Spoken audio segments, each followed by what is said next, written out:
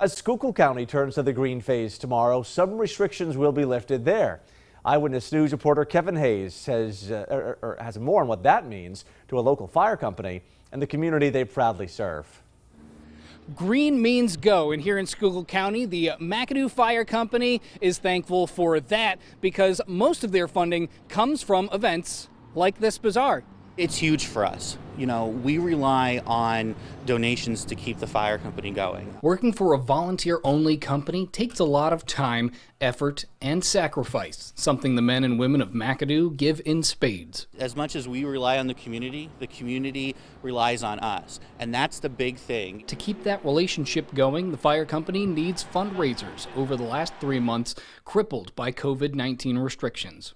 During our Lenten food sale, we had to cut back dramatically.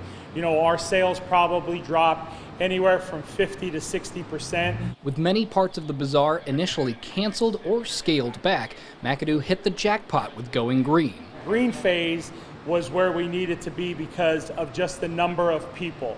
We're now going from being able to have a gathering of only 25 to going to 250.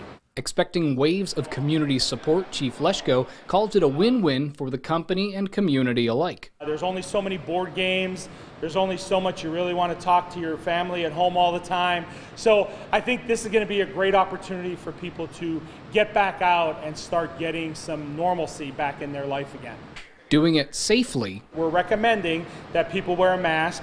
We are going to recommend the social distancing.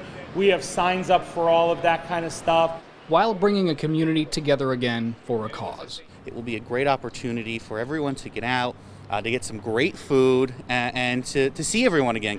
Always remember, get out and support your local fire company. In McAdoo, Kevin Hayes, Eyewitness News. Now the bazaar runs from this afternoon through Saturday night, with the beer tent on hold until tomorrow when Schuylkill County officially goes into the green phase.